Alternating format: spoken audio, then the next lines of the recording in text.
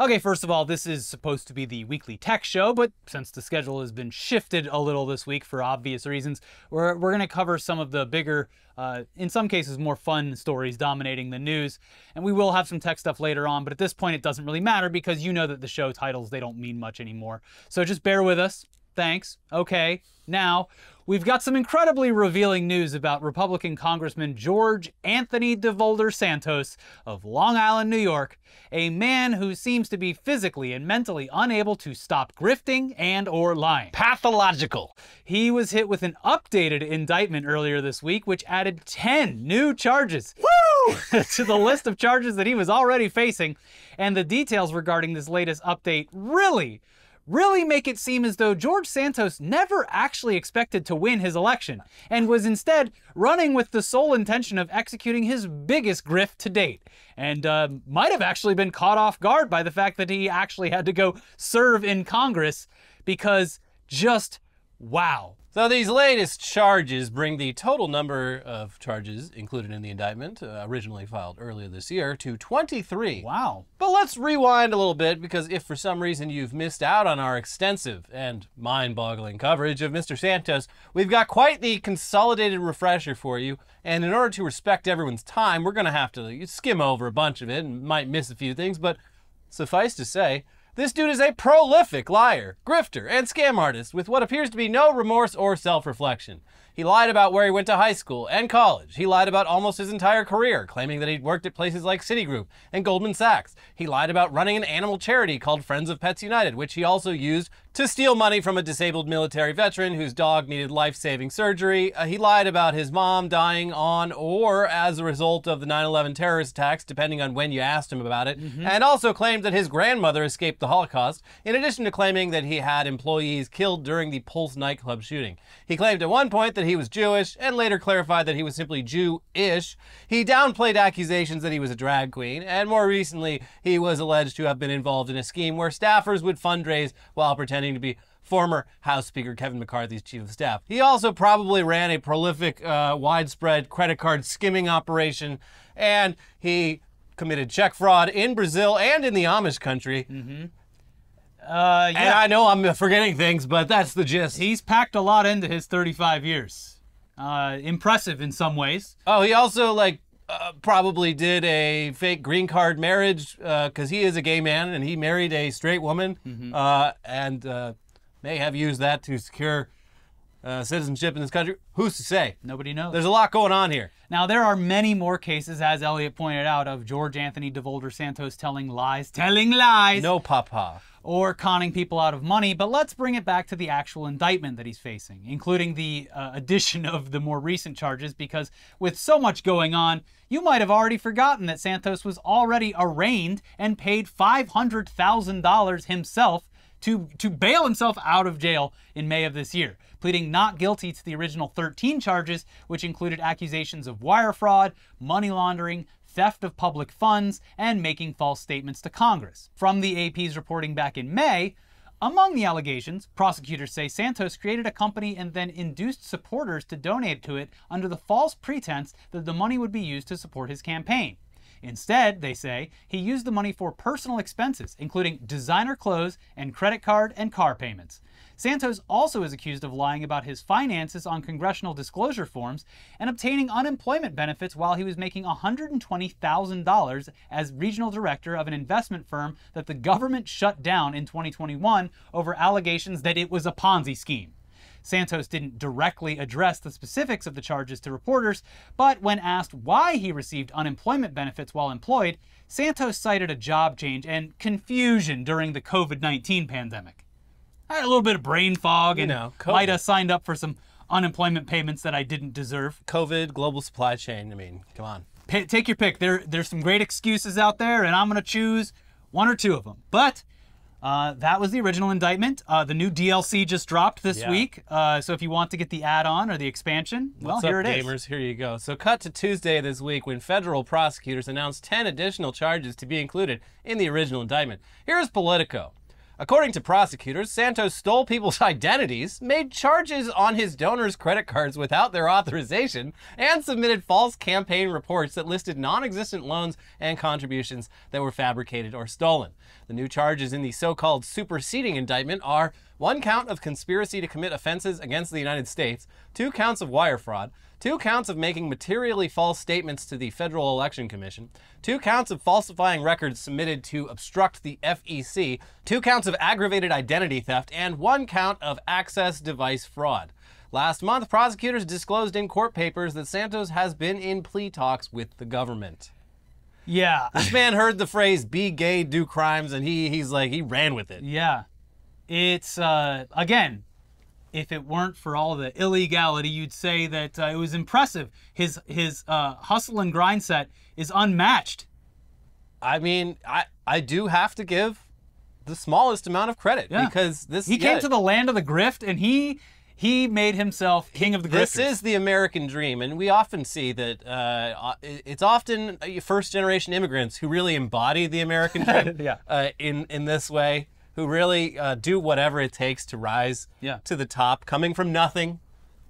Now, sitting in Congress, you might not agree with the methods, but you have to respect the ambition. Yeah, most do it with hard work, perseverance, starting a small business, or joining up to a bigger company. Well, there's also people like George Santos who are like, God, these people are stupid. I'm going to take them for everything they're worth. Yeah, he found a shortcut. You know, like all speedrunners, he relied on, glitches in the system to bypass the harder parts and get to the end of the stage. He looked and he said, I can get away with so much just by having a nice, fancy shirt and the ability to do some smooth talking. Yeah. That silver tongue. It's invaluable. The reporting continues. Prosecutors also accused Santos of stealing his donors' personal and financial information. And he just can't help himself. No, not at all. It was like it's sitting on his desk and he's like, I probably shouldn't. It's like any normal person like has some chocolate. Yeah, like I know I shouldn't. This man sees a credit card number and he just can't. He can't help himself. Yeah. No. He's going to take that credit card and spend money on it. If you gave him that like marshmallow quiz, he would have all 3 marshmallows. Yeah. He would find out where the other 2 marshmallows are hidden. He would eat the marshmallow, get the extra marshmallow, and somehow steal the identity of the scientist conducting the experiment. I run the tests now, and I'm eating all the marshmallows. So prosecutors also accused Santos of stealing his donors' personal and financial information and using it to repeatedly charge their credit cards without their authorization, then transferring the funds to his campaign, the campaigns of others, and to his personal bank account. Okay, so he spread the wealth around a little bit. Sure, he's like what's his name? Robin Hood. Yeah. In one case, Santos allegedly repeatedly charged a donor's credit card with at least $44,800 in charges. What? What the fuck? He then transferred the vast majority of one of those charges, an amount of nearly $12,000, to his own bank account, according to the indictment. A lawyer for Santos declined to comment on Tuesday. Santos, who is running for re-election, has said he doesn't plan to resign from the House and intends to continue his campaign. Quote, I'm going to fight the witch hunt, he told reporters following his arraignment. I'm going to take care of clearing my name. And here's just a short clip of Santos being asked about these new charges while he was leaving a House GOP meeting earlier in the week. Here you go. No comment. I did not have access to my phone. Prosecutors say you defrauded the American public. Will you resign? Of what you guys are talking about. No, I will not. Excuse me. You will not resign. They said that you stole people's identities. Did you steal people's identities? Did you commit identity fraud? What do you have to say to your constituents? I will not. I have no comment. I was in conference like everyone else without my phone, so I have nothing to talk about. I need to take a look at my Did you commit wire fraud? That was a pretty... Did you charge to your credit card donors money? Did you use their credit cards to reward yourself? That's the allegation. No. I will look at it. Why shouldn't you be able to vote in the speaker's election? Such a key election when you've been charged with all these crimes. And yeah, all I can think is that this dude never wanted to win the election. No. He wanted to disappear after this election, and unfortunately for him and everyone, he won. Yeah, no, the plan makes total sense when you remember that in any given election cycle, there are hundreds of congressional races going on, and many times that number of Yeah. candidates running in those races, there's just not enough people give a shit to really pay that much attention to any of these races. Yeah, and on a that local closely. level, people are like donating to people that they assume are aligning with their values or whatever. They see the R, they're like, okay, yeah. No one is looking into that afterwards. Yeah. I mean, the guy who apparently got charged $44,000 probably should, but Yeah, that was a bit brazen.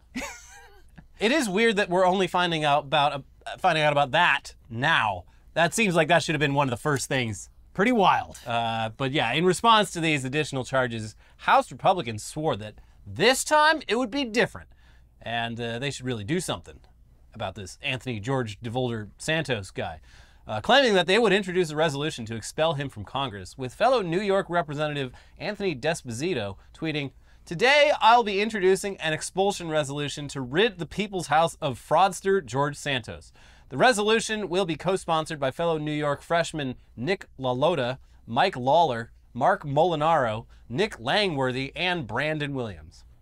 You know, you might not be too shocked to hear that this resolution hasn't actually been introduced as of the time we filmed this. Yeah. And that might have something to do with the fact that Santos essentially threatened anyone who tried to have him removed, saying in a lengthy tweet, "I look very much forward to seeing the anti-American attempt by weak rhinos to oust me without giving me my right to due process. Remember, if I'm in fact ousted, fascism will officially be well and alive in the United States of America, and these members will be the champions of it. I do want to remind my dear colleagues, who all but one have deep, long, troubling careers in politics, that I will have a lot of time on my hands to return the favor in the most expedient fashion mankind has ever seen. I'm done with the hypocrisy and the projection coming from the same individuals for the last 10 months. Hashtag political warfare does not scare me. I find my strength in God, and with Him in my life, all is possible." You really turned into what, Snidely Whiplash or something towards the end there. Yeah, no, because he sounds like a fucking supervillain. Yeah, I'm gonna tie these people to a railroad track. You'll never be rid of me, George Anthony DeVolder Santos! Diabolical. Well, look, The Brazilian bandit! that's right. Always entertaining when this guy has something come up. I mean, it sucks for everyone who's a victim of his various financial crimes, but Can they even get rid of him? Is Congress even in session? I don't know. Do we have a Congress Everything technically? is kind of up in the air now. I think the meetings lasted all of like 5 minutes or something. We do talk about it briefly, but there was also, right as you walked into the door, an update, which we'll get to, about the House speakership and all of that. But while we're inside of the circus tent, we should probably talk about Nancy Mace, a Republican congresswoman representing South Carolina, who had another, just throw it on the pile, a big political stunt this week, which also made the best case against book bans that we've seen recently. After becoming one of the key votes needed to oust former House Speaker Kevin McCarthy, Nancy Mace wore a white shirt with a large letter A printed onto it, seemingly meant to represent the Scarlet Letter from the classic Nathaniel What did Hawthorne that letter novel. stand for again? Awesome? It would lead pretty much anyone who has read the book to assume that the congresswoman was, for some reason, announcing to the world that she was an adulterer. And I want to be clear here. I am a product of the Florida public education system, and even I read the Scarlet Letter when I was in school. Yeah, this is one of the staple books of the U.S. education system. Everyone fucking reads it. Not even in like the second half. It's like freshman, sophomore year reading. Yeah. It's a thin book. There's not much to it. No. It has really it has really basic themes that are good for teaching literacy in schools. There's just no excuse for completely missing the point of what that fucking letter means. Or, at the very least, attempting to trick people into what it represents. Yeah. But that's cool that she fucks. Yeah, but it was either that she's coming out as an adulterer or she was cosplaying as Alvin. From Alvin and the Chipmunks. But that certainly wasn't the excuse that she gave. Instead, she seems to have just reinvented the meaning of it while somehow still referencing it back to the original novel. And for clarity, in the novel, a woman is forced to wear the letter A as punishment for having a child out of wedlock. It's the very brief summary of it, but just so you understand. Now, the congresswoman willingly wore this shirt to claim that she was being demonized for being a woman who would dare to vote to oust the House Speaker. Okay. As Hassan often says, everyone's a fucking liberal. This is some real, like, this is a conservative doing the, like, we are the witches that you failed to burn sort of thing. It's interesting. Yeah. Well, here she is in her own words. I'm wearing the Scarlet letter after the week that I just had last week, being a woman up here and being demonized for my vote and for my voice. I'm here to let the rest of the world know and the country know I'm on the side of the people. I'm not on the side of the establishment, and I'm going to do the right thing every single time, no matter the consequences, because I don't answer to anybody in D.C. I don't answer to anyone in Washington. I only answer to the people. Wow. You go, girl. And for an update on how the search for a new House Speaker is going, I mean, the position is still vacant. I'll take the job. And the current options seem to be between Gymnasium Jordan and Steve Scalise. One is currently battling blood cancer. And also has appeared alongside white supremacists. Yeah, has in actual video proof of that. A lot of baggage, personally and health-wise. And the other seems to have willfully ignored a sex abuse scandal at Ohio State University while he was the wrestling coach. As of when we filmed this, it looked as though GOP members were leaning more towards Scalise, but it remains to be seen whether he will be able to garner the votes needed to be sworn in. And here's the update. Steve Scalise has removed himself from the options. Oh, okay. That was the alert that, like, right when you walked through the door, I was like, oh, all right, well, Steve Scalise is out. So I guess it's Jim Jordan then. No, he doesn't have the votes, I don't think. He doesn't. I kind of want him to have it. He's a terrible person, but he's definitely the kind of guy who's been yelling at House speakers for going over a decade. Now, how do you like it? And the second he gets that job, he's going to be like, fuck. What have I done? Everyone who is Speaker of the House, at least on the Republican side, comes out of it just an absolute mess. John Boehner was Speaker. He tried to smoke himself to death. John Boehner, like, that man was just visibly, obviously relieved to be done with that fucking job. Yeah. I'm surprised he didn't light a match and throw it into the fucking chambers as he was leaving. Dude would have smoked a whole pack while sitting in Congress if he could have. Yeah. But yeah, there's also some wild card options. Just to spice things up, we could have House Speaker Donald Trump. Fuck it. Or even House Speaker George Santos at some point in the near future. All cards are on the table. Yeah. Who knows? But while we're on the topic of our silly, or in some cases corrupt government, we have some Bob Menendez updates for you as well. He's got a DLC of his own. So if you somehow forgot, Democratic Senator from New Jersey, Bob Menendez, was the one who got caught with $500,000 worth of cash and gold bars in his house, text message exchanges that indicate just clear-cut corruption, and an excuse which boiled down to people are attacking me and making things up because I am Latino. Well, throw this on the pile because Senator Bob Menendez has officially been charged with conspiring to act as a foreign agent. Wow. Here's the Washington Post. Senator Bob Menendez was charged in a superseding federal indictment on Thursday with conspiracy by a public official to act as a foreign agent, intensifying the legal peril facing the veteran lawmaker as he continues to resist calls to resign. Did you hear that? He's a veteran. More people should respect him. A marine biologist. You hear that? A marine biologist. Hoorah. Federal prosecutors charged Menendez, 69, and his wife, Nadine, with bribery last month, alleging that they accepted cash and gifts totaling hundreds of thousands of dollars in exchange for attempting to assist the Egyptian government. The senator, his wife, and 3 associates, Wael Hana, Fred Dybes, and Joseph Urib, were charged with conspiracy to commit bribery and conspiracy to commit honest services fraud. The Menendezes also were charged with conspiracy to commit extortion as a public official. Now, they and Hana face an additional count for allegedly conspiring to have Menendez act as an illegal foreign agent on behalf of the Egyptian government while he was serving as a U.S. Senator with access to sensitive intelligence as the former head of the Senate's Foreign Relations Committee. Cool. This is sick. I love it. Hey, at least the swamp is draining now, I guess. This is awesome. So Pennsylvania Senator John Fetterman, who we refer to as the Fetterman, was one of the first people to respond to the initial charges by demanding that Senator Menendez resign from his position, which was met with a resounding no. And now, with these new charges added to the pile, the Fetterman is once again leading the charge to remove him from the Senate, saying in a statement, Senator Menendez should not be a U.S. Senator. He should have been gone long ago. It is time for every one of my colleagues in the Senate to join me in expelling Senator Menendez. We cannot have an alleged foreign agent in the United States Senate. This is not a close call. And, you know, he's said a lot of things this week that I have some problems with, but it's nice to be back on the same page as Senator John Fetterman. Speaking of people throwing away all goodwill, Governor Gavin Newsom. What is he doing? God, I hate this man. Like August and September, just veto, doing like decent things, showing up, and taking the air out of a lot of really bad faith arguments from the right, putting himself out there in very public ways on Fox News and all this stuff, doing like some damage control with stuff that was done in bad faith, and then comes back to California and vetoes a ton of really great bills. Yeah, no, stuff that the California legislature, which is very much further to his left than he is, apparently.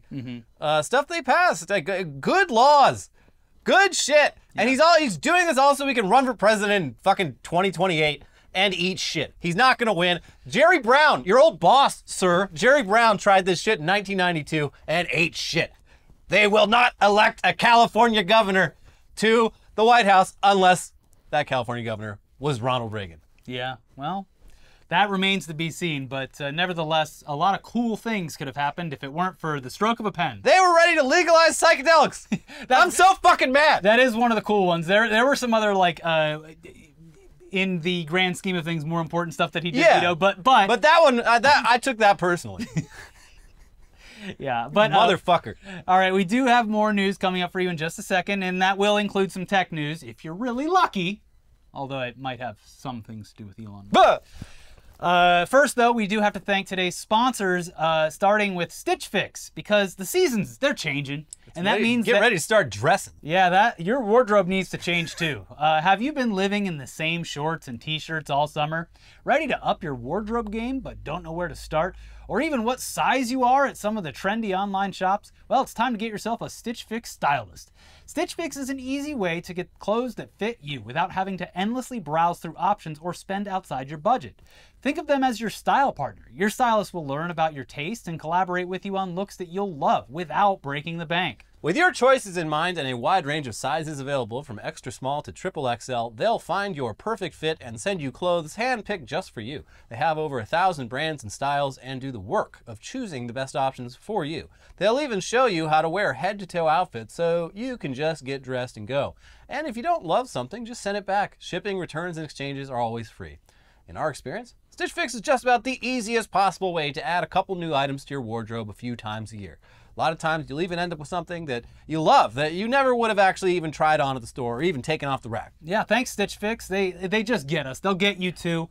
Try today at stitchfix.com/newsday and you'll get 25% off when you keep everything in your fix. That is stitchfix.com/newsday. stitchfix.com/newsday. And this episode is sponsored by Factor. With the busy fall season already in swing, you might be looking for wholesome, convenient meals for jam-packed days. Factor, America's #1 ready-to-eat meal kit, can help you fuel up fast for breakfast, lunch, and dinner with chef-prepared, dietitian-approved, ready-to-eat meals delivered straight to your door. You'll save time, eat well, and stay on track with your healthy lifestyle. With Factor, skip the extra trip to the grocery store and skip the chopping, prepping, and cleaning up too, while still getting the flavor and nutritional quality that you need. Factor's fresh, never frozen meals are ready in just 2 minutes, so all you have to do is heat and enjoy, then get back to crushing your goals. Relish the best of autumn with fall flavors. They're limited time only, hearty, comforting meals featuring seasonal veggies like cranberry pecan chicken and apple Dijon pork chops. Ready in just 2 minutes, they'll satisfy your fall cravings during the busy season without the hassle. I had this, I don't know the exact ingredients, it was like a sage chicken with sweet potatoes and these like caramelized apples. It was incredible. Wow. Yeah. Wow. Round out your meal and replenish your snack supply with an assortment of 45 plus add-ons to suit various preferences and tastes. Choose from breakfast items like their delicious apple cinnamon pancakes, bacon and cheddar egg bites, and potato bacon and egg breakfast skillet. Or for an easy wellness boost, try refreshing beverage options like cold pressed juices, shakes, and smoothies. This October, get Factor and enjoy eating well without the hassle. Simply choose your meals and enjoy fresh, flavor-packed meals delivered to your door. Ready in just 2 minutes, no prep, no mess. Head to factormeals.com/newsday50 and use code newsday50 to get 50% off.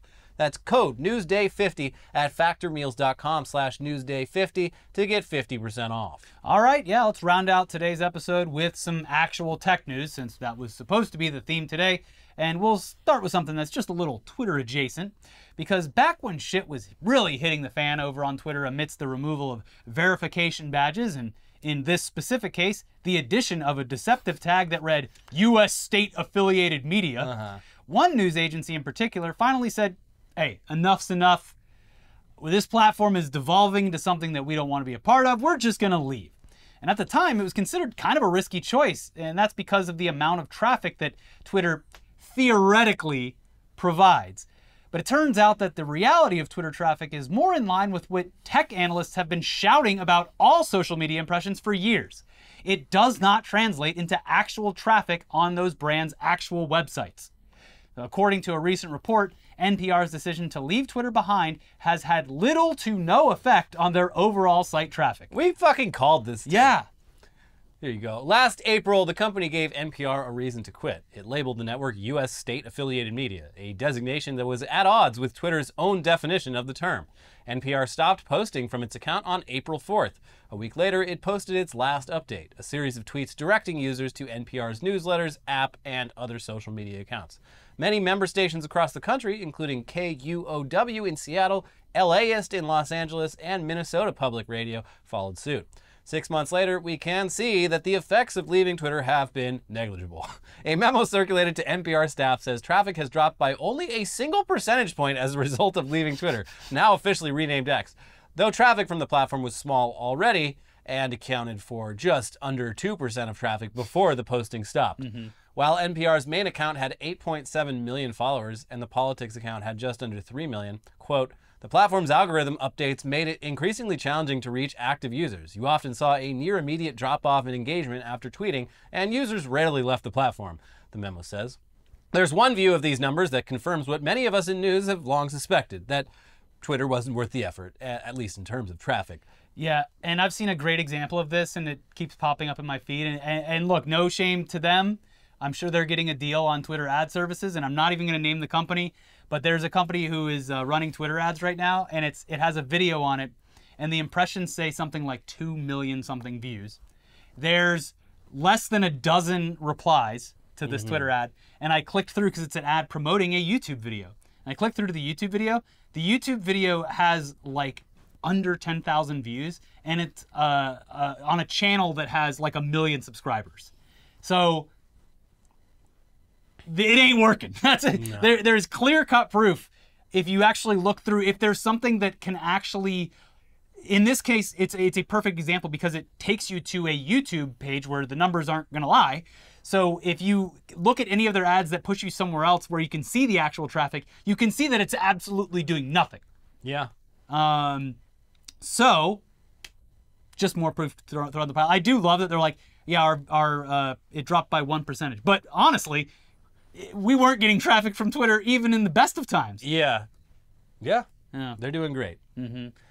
LAist, very good radio station. My allegiances were with KCRW for many years, but LAist 89.3, formerly known as I don't remember. KPCC. Yeah. Now it's LAist. I think it's a better station. It doesn't have music, but yeah, I like KCRW because I'll turn it on. I don't know if I'm getting some NPR news or some nice. LAist has way better original programming. Yeah, and you can get all of it on their app and elsewhere if you want to, or and they do good stuff that even if you don't live in LA, you might enjoy. Yeah. Anyway, elsewhere in tech-adjacent news, 404 Media is keeping a consistent pace with great coverage of topics that we love, and we want to keep reiterating that you should definitely check out their site. and socials. Their big story this week is that they were able to finally get a hold of the actual dash cam footage from the LAPD officers who ignored crimes in progress, choosing instead to find and catch rare Pokemon while on duty. Remember that? Mm-hmm. Here's a bit of info from their coverage, and we will add a short clip from the video. Links to the full coverage and footage are down in the description below, as always.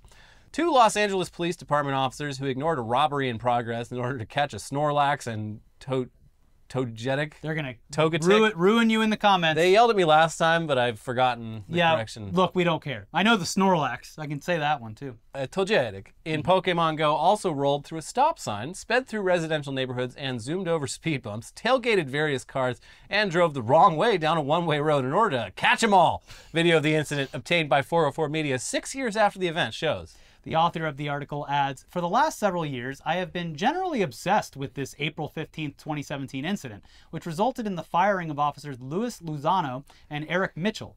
Now, more than 6 years later, we have video of the incident, which fills in some crucial details that were left out of a previous transcript and investigation report I obtained while I was working at Motherboard."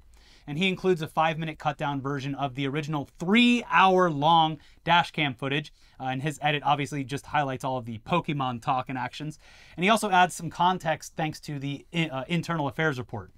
Lozano and Mitchell were on patrol. Got a call in through the radio about a robbery in progress at a local mall right next to where they were stationed at the time. Lozano and Mitchell scoff, proclaim to each other that they don't want to help, then ignore both the call for help as well as another cop directly asking them why they didn't respond. The two then talk to a man on the street about whether or not he had been drinking in public, then zoom through the alleys and streets of Los Angeles in search of a high-level Snorlax and Togetic in their game of Pokemon Go. Boy, I'm going to be code 6 and possible 211 in progress. Can we have an air unit response? Or like up there. Where?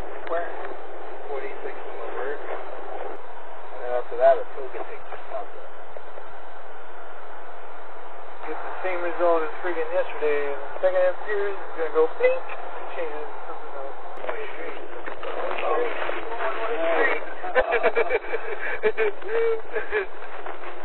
The waffle Togetic. Oh, they evolved from Togetic. I wonder. Holy crap, man. Oh, the guys are gonna be so jealous.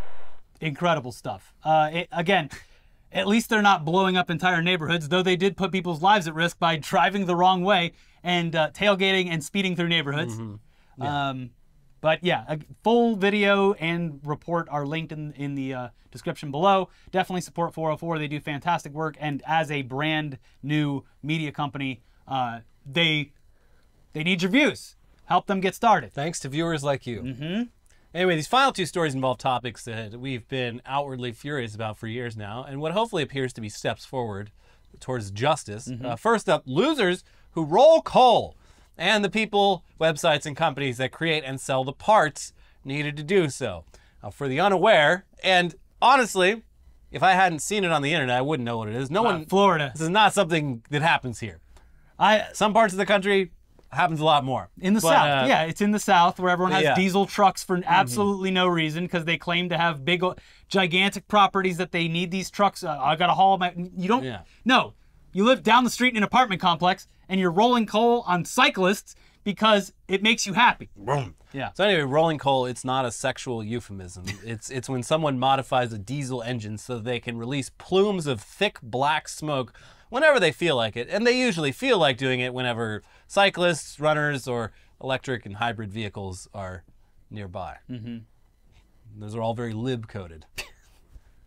So yeah, it's literally a pastime for some of the biggest assholes on earth who, ironically, have very small penises. Very small. Well, looks like one of the easiest ways to get the parts necessary to make this modification might finally become more difficult because eBay is facing an absolutely massive fine for allowing the parts to be sold on its website. Here's the Independent with more. eBay is facing a fine of nearly $2 billion for allegedly enabling the sale of rolling coal devices and other deliberately polluting equipment that violates environmental laws. The U.S. Department of Justice alleges that the online retailer sold more than 343,000 so-called defeat devices in violation of the Clean Air Act, with each sale the subject of a $5,580 fine. Online video compilations show drivers of pickup trucks deliberately rolling coal as they pass cyclists and electric vehicles. And yeah, we talked, this was probably a story we covered years ago, but it's like someone actually like did the math on like how much more these cars pollute. And it's like fucking insane. It's like 1,000 times the CO2 and other greenhouse gases going into the atmosphere compared to like a normal car. Like I said, I live out here now, so I don't see it consistently as much, but I was visiting, I think, last year, and someone did it in front of me, not to me. Luckily, my dad owns a truck, and I use his truck when I'm home. So, I'm Republican coded, but I'm driving around. No, they were sitting at a stoplight, and I guess we're bored, and they're like, you know what would be cool right now? If I flooded this entire crosswalk with thick smoke. I don't know if that's more annoying or the people that attach a fucking like train whistle to their cars. Well, it's early in the morning. They should be up cooking breakfast. Yeah. Woo woo. The whistles go woo. Anyway, it continues. Until recently, the devices required to perform it were relatively easy to find through online retailers, costing between $200 and $500. The Justice Department wrote in its complaint, which was filed on behalf of the Environmental Protection Agency, EPA, in a federal court in New York, that the rolling coal devices defeat motor vehicle emission controls set out in the Clean Air Act. Aftermarket defeat devices significantly increase pollution emissions, including carbon monoxide, nitrogen oxides, particulate matter, and non-methane hydrocarbons that harm public health, the complaint stated.